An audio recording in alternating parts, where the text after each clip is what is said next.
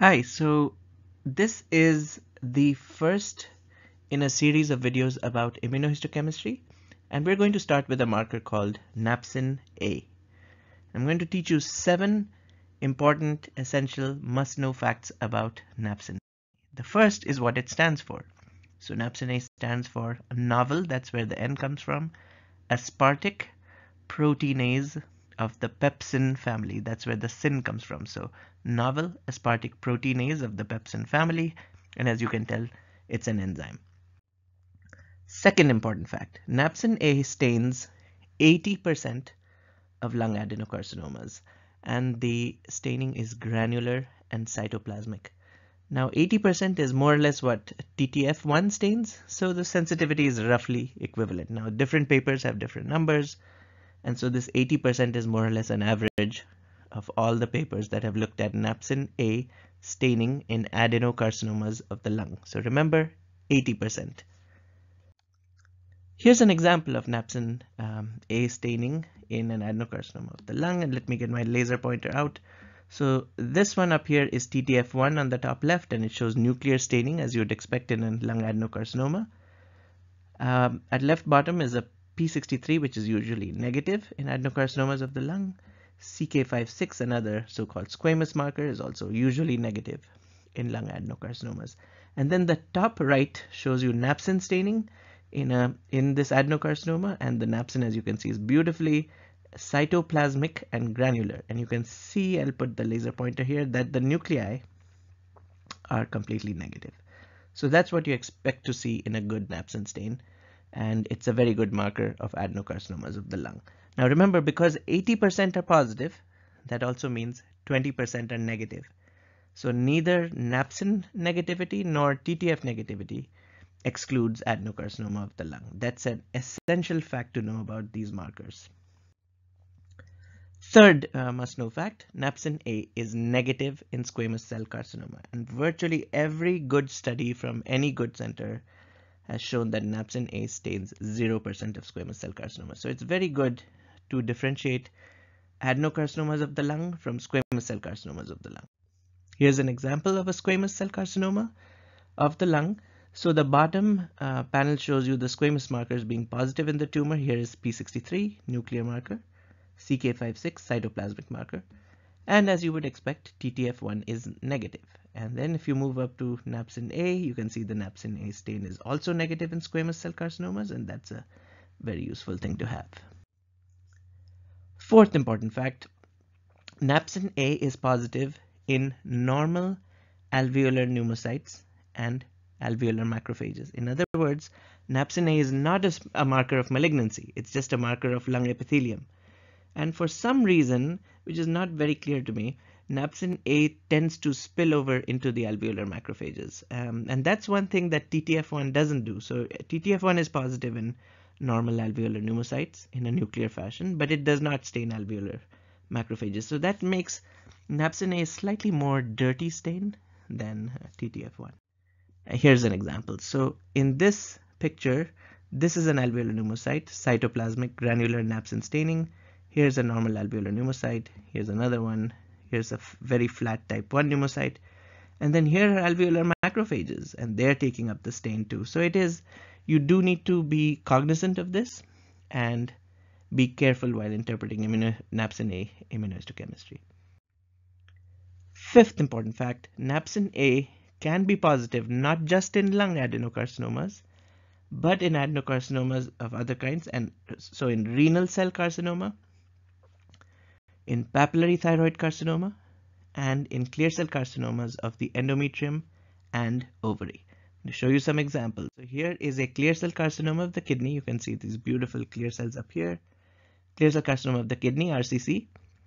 Here's Napsin A, beautiful cytoplasmic granular positivity. It's not diffusely positive, but it is positive. And here is TTF1 completely negative. So watch out for that and be cognizant of the fact that Napsin A doesn't just stain lung. Here's a very, very big pitfall for Napsin that very few people know, but I do ask my residents this.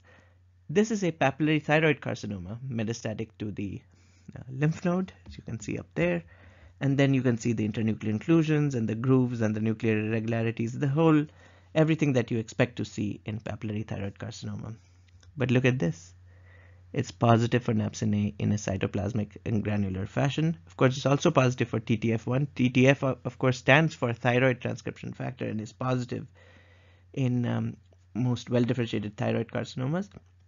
But very few people know that TTF and Napsin co-expression can occur in thyroid cancer. So the thing we think is very characteristic of lung cancer, that is to express both TTF1 and Napsin, is not specific. So it can also happen in papillary thyroid cancers. Here is a paper, I think this was American Journal of Surg Path, showing Napsin A positive in 43 of 49 clear cell carcinomas of the endometrium. So very, very high percentage of clear cell carcinomas of the endometrium are Napsin A positive.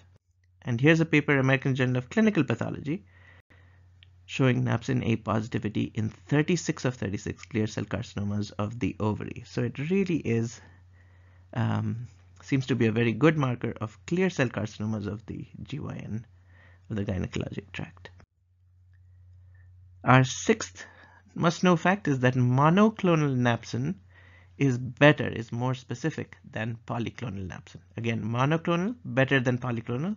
Why? Because the latter, which is polyclonal napsin, can stain adenocarcinomas of the GI tract. Now that really is a bad thing to happen for a stain that is putatively a marker of lung adenocarcinoma. We reported this in our paper, I think this was from 2012, where we looked at monoclonal napsin versus polyclonal napsin and both markers versus TTF1 for determining lung origin in METs. So we only looked at metastatic cancers in metastatic sites. And there we found several things, but I want you to focus on the things in red. So in colonic cancer, so metastases from colon cancer to various sites, we found that monoclonal napsin never stained it. So it was great, very specific, and TTF1 also never stained it. But if you use polyclonal napsin, 5 of the 16, that's 31% were positive. Very bad. Esophagus, none of them stained with monoclonal napsin, but 5 of 6 of them stained, 83% with polyclonal napsin. Bad. None of them stained with TTF. And stomach, also monoclonal napsin and TTF were specific, but polyclonal napsin was not. It did stain stomach cancers too. And here's an example of a colonic cancer metastatic in that study. So here's a colon cancer. Here's monoclonal napsin, completely negative.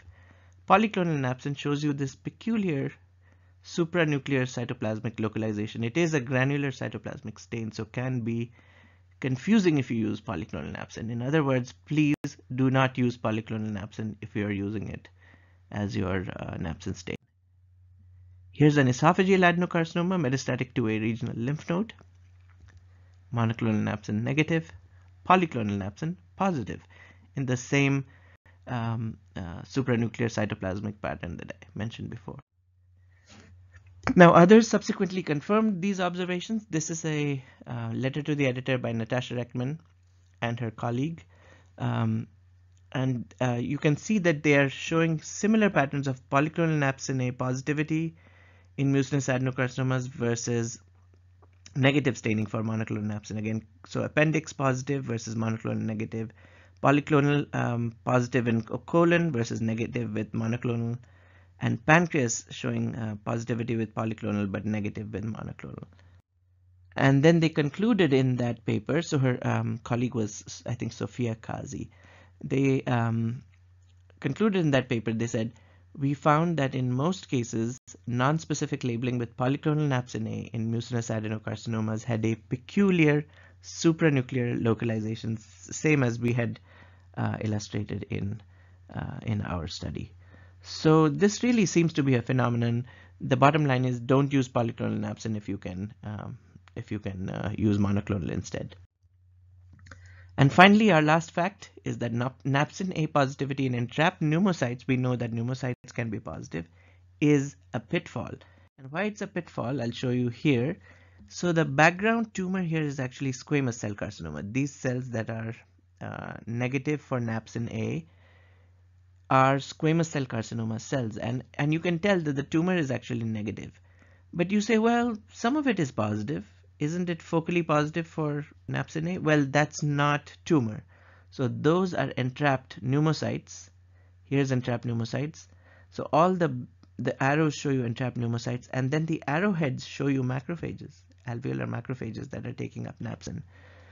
So if you realize morphologically that these are not tumor cells, these are entrapped pneumocytes and macrophages, you will be saved and you won't misinterpret this as positive Napsin staining. On the other hand, if you don't realize that, you might call this focal Napsin positivity, and you might end up misinterpreting this tumor as an adenocarcinoma instead of squamous. So be aware of that pitfall, and I hope you like these 7 essential points. Thank you for listening.